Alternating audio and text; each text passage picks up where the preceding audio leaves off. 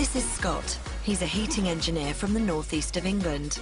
He's having a last-minute workout, as tomorrow he's heading to the countryside to see his lover. I arrived from the UK last night. Spent the night in Bangkok. I'm here to see my girlfriend, Pang. Pang's a ladyboy.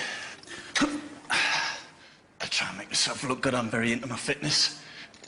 And I want to look good for Pang. She says I'm fine how I am, but vanity, we always want to look a bit better, don't we? I haven't seen her for about 10 weeks. 10 weeks is a long time, though, when you're apart from somebody. Long-distance relationships, yeah, very difficult to try and make the most of every time we get together. Yeah, really looking forward to seeing her. So, Pang's a ladyboy.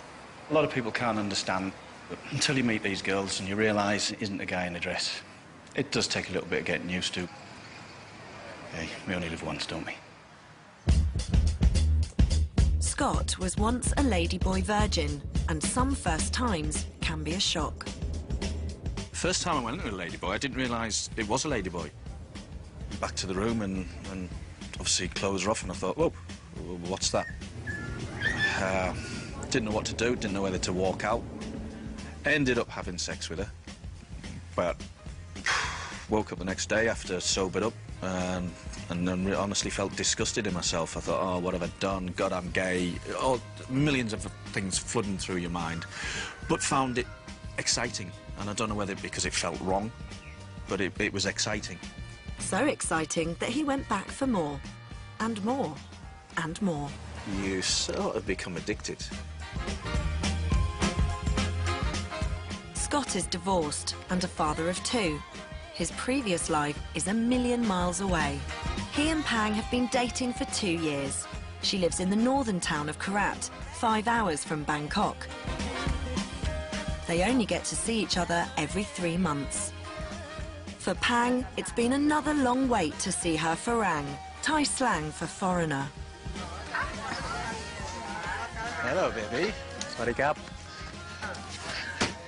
Hello, honey. How are you? Yeah. Good. We missed you. Every time when he come, I have this exciting. Happy to see me? Yes. Yes, exciting, yes. Shy. Thanks. No. You only get invited to the village if the girl you're with really wants to show you off to the family. It's a sign that Pang's accepted me and is proud of me. My most embarrassing moment was one of Pang's aunties said, well, she said something in Thai, and they all burst out laughing. And I thought, what's going on here? It's obviously about me. And I said to Pang, come on, what did she say? She said, my auntie's asked if, how do we have sex? And I thought, oh, God, no, not this. And then she said something else, and Pang laughed again. I said, what'd she say then? She said, are you having sex tonight?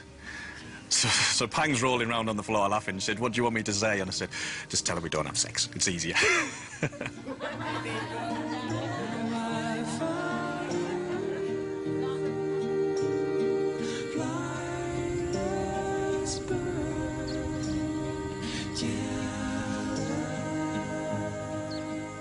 I do see her as a girl.